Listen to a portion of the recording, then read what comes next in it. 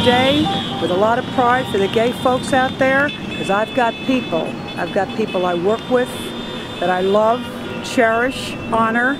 I have neighbors, friends, and it doesn't matter sexual orientation, doesn't matter their nationality. I just feel blessed and honored that I'm here today to honor those with equality, finally, equality. Last year I came to the Gay Pride Festival for the first time just because I've never done it before, and my husband and I had such a great time.